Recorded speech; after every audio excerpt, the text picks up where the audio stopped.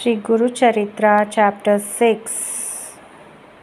Namadaraka asked, not surprised a little, while Kashi, Badrinath and Kedarnath have been esteemed since hoary times for their holiness. Hoary means unlimited or overused, long time. We can understand why Sripada visited them. But what is great about Gokarna that he should go all the way to visit it? Please enlighten me on this point. Siddha replied, once the mother of Ravanasura, the demon king of the Ramayana fame, wished to attain Kailasa, the abode of Lord Shiva. And with this object, she started worshipping an earthen Shivalinga. Ravanasura, who was proud of his might, wished to remove the whole of Kailasa to his mother's presence. Using all his might, he lifted up the whole mount of Kailasa on his head. This caused a great commotion in all the celestial realms of existence, and the whole of our earth shook, as though the very end of the creation was at hand. Goddess Parvati prayed to Lord Shiva to duly protect the worlds from so untimely an end. Then the latter pressed down the mount Kailasa under his foot till the mighty Ravanasura was almost crushed beneath the pressure. In great fear of death, the demon king Ravanasura humbly prayed to the Lord in desperation. The Lord's heart was at last touched with compassion, and he uplifted Ravanasura. In gratitude, the latter sang most melodiously in his praise. Lord Shiva was pleased with his song and offered to grant him a boon. Ravanasura submitted, my capital of Lanka is all built of gold and beyond the reach of anyone. The goddess of wealth is my maidservant. Brahma, the creator, is my court astrologer. All the gods, including the Lord of Death, are my attendants. So there is nothing which I cannot secure. Now my mother wished to live forever in Kailasa and serve you, and so I came to take it home.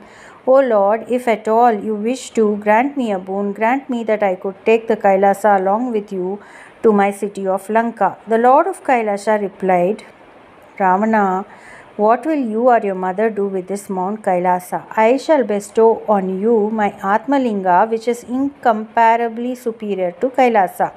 By worshipping it, you will attain to my own state of being. Ravana gratefully accepted the same and very happily returned to Lanka with it. Sage Narada, messenger of the gods, witnessed the whole incident and reported the matter to them. In great anxiety, Brahma, Vishnu and Narada approached Shiva and asked him why he granted such a potent Atmalinga to the demon king like Ravana. They said, is it proper that he who is a thorn in the flesh of all beings attain to your power and glory?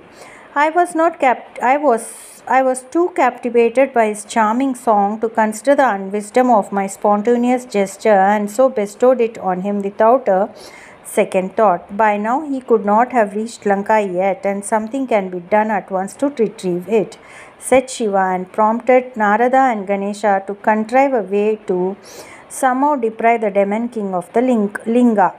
Accordingly, Narada at once approached Ravana with the speed of thought and addressed him, O Ravana, whence are you coming and whither are you bound? Ravana replied, having won the heart of Lord Shiva, I have gained this Atmalinga which I am taking to Lanka, and showed it to him. Narada said, O Ravana, once a terrible beast started killing all the wild buffaloes near a forest. At last the Holy Trinity hunted it down and made each one of Shivalinga from its horns. They transformed them into their selves, henceforth treated them as their Atmalinga. This is one of those three and can bestow the eternal proximity of Lord Shiva and hence immortality and infinite power. As he went on elaborating its glory, Ravana interrupted him and said, O sage, I do not have time to hear of its glory, but O Ravana, it is time for your evening prayer. How can you go away without attending to it? Said Narada, and said there elated that he could find so potent a reason for delaying the demon king's progress to his homeland. Meanwhile, Lord Ganesha came there in the guise of a young celibate. Ravana accosted him in a stern voice. "Who are you? Where are you going?" The boy celibate replied, "I am the son of one Uma and Shankara. I am frightened by your demeanor. Let go my hand. Hold this linga for just a short while. I shall show you my golden city Lanka and you can happily live there," insisted Ravana. "I cannot hold this heavy linga. Besides, I will not come to Lanka, which is the city of terrible demons," said the celibate. However, Ravana pleaded with him again and again and thrust the linga in the hands of Ganesha and made for the nearby sea to attend to his evening prayers.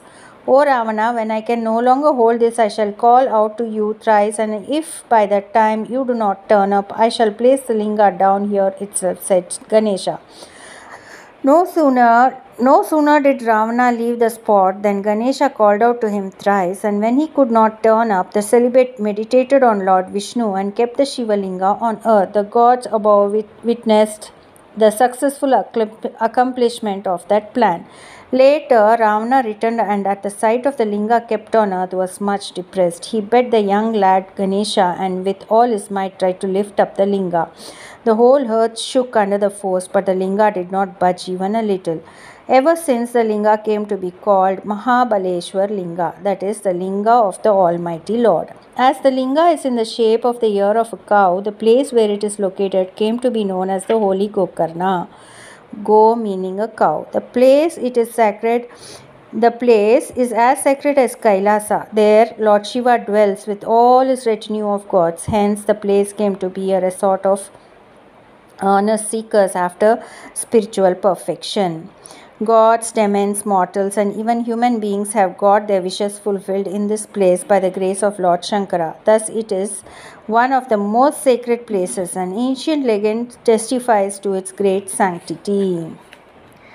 A king by name Kalmashapada became a fierce demon through the curse of sage Vashishta. Once the demon killed and devoured a pious Brahmin. The Brahmin's wife then cursed him thus: "Even after you regain your earlier human form, on the expiry of the curse of Vashishta, you shall perish the moment you unite with your wife, for you have cruelly deprived me of my life's companion." In course of time, the curse of the sage expired and the king returned to his capital city. When his queen received him with the utmost joy, he recounted to her the curse of the Brahmin's wife. She was shocked beyond measure to know that the joy of their reunion after such a long separation was embittered by the curse. Both the king and the queen went on pilgrimage in the hope of finding redemption from the sin and the consequent curse. In the course of their wandering, they met the sage Gautama and confided to him their plight. The sage replied in compassion, "Do not fear, O king. When we have such a holy and wish-fulfilling place as Gokarna, what can the sin of killing a Brahmin do to you? All the water in that place is as holy as Ganga, and all the stones there are as potent as Shivalinga. There is nothing which cannot be achieved in that place, which is wholly filled with such holy water and innumerable Shivalingas. I shall recount an incident which I had witnessed there. When a woman at Chandala clan died at Gokarna, the attendants of Shiva came to take her soul to Kailasa. When I asked them about it, they said, "This woman was a Brahmin's daughter in her previous life. When her husband died in her childhood, in that life, under the influence of lust, she lived as the concubine of a wealthy businessman. When her kinsfolk came to know of it, they forsook her and performed the religious rites of retribution. Henceforth, she cast all sense of shame to the winds and started living a detestable life openly. She got addicted to liquor. One day she was drunk and she mistook the calf of a cow for a goat and ate its flesh, keeping its head for the next day. When her lover arrived the next morning, she saw the calf's head and started moaning that a tiger had killed the calf. She committed several such sins, and in consequence, she suffered much in hell and was reborn as a woman of the Chandala clan in this life. She was born blind and suffered from leprosy. After some time, the parents who cared for her had died. Having no one to care for her, she arrived at Gokarna. She starved for several days and begged for food. On the holy Shivaratri, as it was customary for devotees to fast on that day, they had nothing to give her except a handful of bay leaves. which were used for the worship of Lord Shiva. As they were not fit for eating, she dropped them down. One of them fell on a Shivalinga. Thus, even without her knowing it, she happened to fast on the Shivaratri day and worship the Shivalinga with a bale leaf. Therefore, all the sins of her previous life were burnt out, and so we, the attendants of Shiva, have now come to take her soul to his abode in heaven. So saying, they besprinkled her body with ambrosia, Amrita, and took her to the higher world in the divine vehicle. If the righteous act which she had unknowingly performed was so efficacious, can imagine how much more so could continuous worship be. So, O king, you proceed to Gokarna and serve the Lord there. You shall be free from the sins. In accordance with the counsel of the sage Gautama, the king and the queen went to that holy place and freed themselves of the curse through austerities. In such a holy place as this, Sripada lived for 3 years. Having uplifted several seekers there spiritually, the Lord went to Kuruvapura and disappeared there. Guru Brahma, Guru Vishnu, Guru Devo Maheshwarah, Guru Sachat Parabrahma, Tasmai Sri Gurave Namaha. Jai Guru Tatta.